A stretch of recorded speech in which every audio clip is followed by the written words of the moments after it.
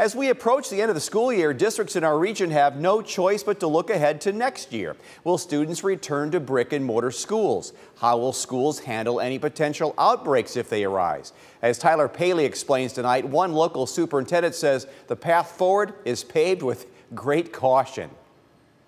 A draft of new guidelines from the Ohio Department of Education sheds insight on what school could look like this fall. The 11-page draft, called the Reset and Restart Education Planning Guide, lays out 4 main considerations the state is taking into account: physical health and safety, educational challenges, social and emotional health, and operational concerns. Perrysburg School Superintendent Tom Hostler told parents in a Friday letter, quote, "We appreciate seeing ODE's guidelines and will use them as we plan for a safe return to school. Students need to be back in school for a variety of reasons." Hostler also said he appreciated the plan's acknowledgement that the answer isn't a one-size-fits-all. I think as we begin to consider and get our head around these restrictions, I think it's important to pay attention to the language that's being used here.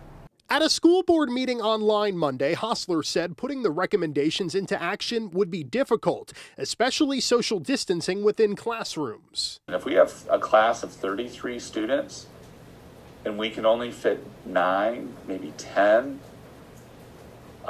that's a challenge. That's a challenge. Tonight, Perrysburg's Board of Education was not ready to make any definitive decisions as districts await final guidance from the state. Reporting tonight, Tyler Paley, WTOL 11.